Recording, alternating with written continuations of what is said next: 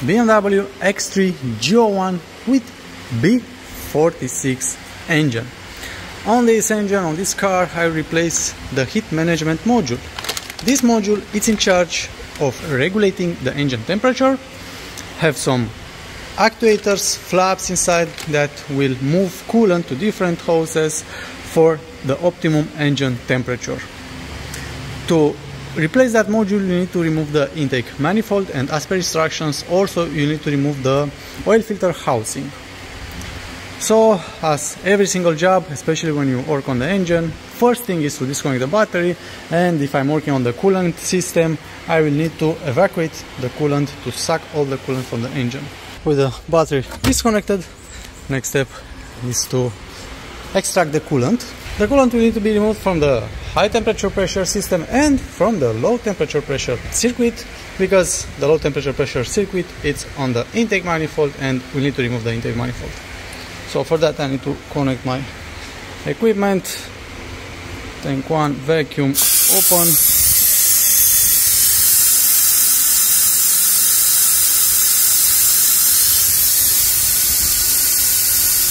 And the coolant will be evacuated.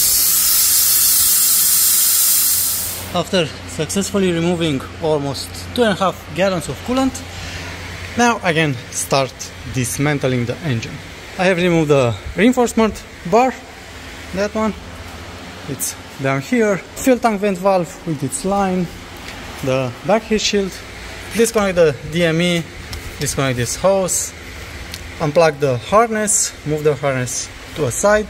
I still need to remove this screw, the intake screws. There is another screw there that is keeping the intake in place, that one. After undoing all the screws for the intake manifold and removing this hose from underneath the intake, next step is to make sure that there is no debris here in this valley between the intake and the engine, because when I remove the intake, all that debris can fall down inside the engine.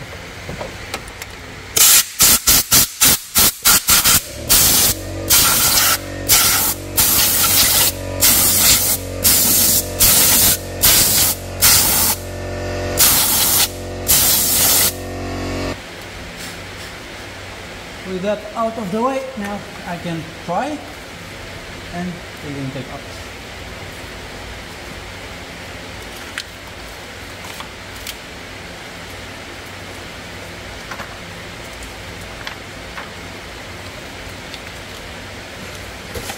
Now with the intake out, we can check the inlet ports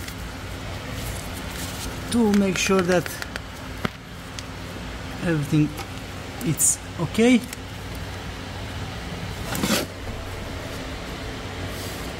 And we have found a coolant leak.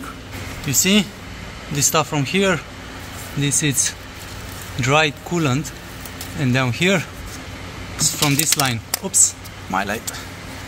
It's from that line is the return line from the expansion tank, this one from here. After disconnecting all the hoses and pull them aside, also disconnected the wiring harness. Now I will start to unscrew the screws, 2 on the bottom, 3 on the base, and I will try to pull out the module without removing the oil filter housing. And after a little bit of work, the module is out. Next step, clean everything there. On the new one, everything is cleaned, prepared, new surfaced grease, new o-ring and everything. Now I will start to mount back. The intake side of the head is cleaned, prepared, everything is put back, all the hoses connected, new gaskets on the intake manifold, and now everything can go back together.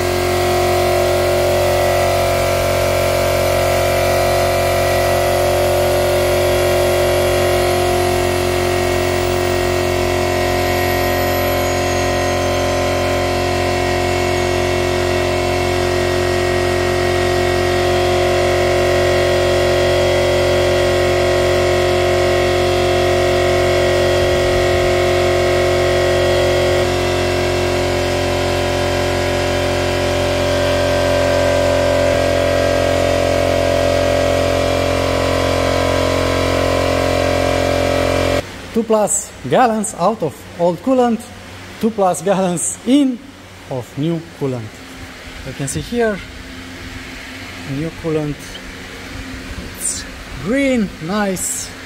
I need to pull a little bit out from here and from here, but everything is perfect. Now reconnect back the battery, clear the error. I need to do a test plan for that and drive test this vehicle.